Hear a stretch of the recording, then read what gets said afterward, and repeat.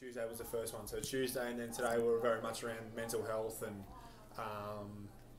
making sure that you're thinking about things outside of sport, and you're not just focusing on sports a be all and end all. That you need to be very well rounded, and today was more around make sure you're in touch with how you're feeling and staying very aware about what's going on in your body and your mind, which is really good. You need education around those things. You need to be able to be aware of when you're not feeling the best. You know that there's people around here that you can come and talk to and to get help. But it was really good. I enjoyed today and on Monday, and then yesterday was really good. I think that was probably my favourite. It was had the Army Commandos come in and talk to us, which was really, really cool.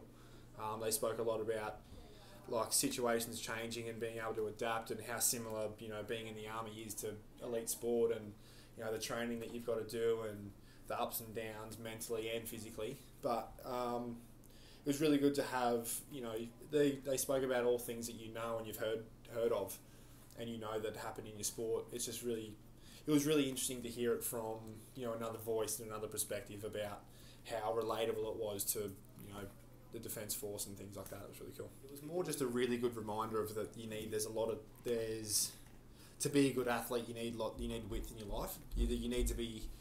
You need to know that you're more than just an athlete. You need to know that there's a lot of other things. You've got family, you've got friends, you've got a job, you've got a career that you've got to think of while also doing your sport. And one of the things that they spoke about yesterday was it's going to end at some point. You can't be an elite sports person forever, so you need to know that when you're finished that there is something that you can go into, because then that's when people get into trouble, and then the mental health problems come in, because you don't know who you are as a person, you just think you're an athlete. So I think that was a really good thing, and I took a lot out of that. Is you need to know that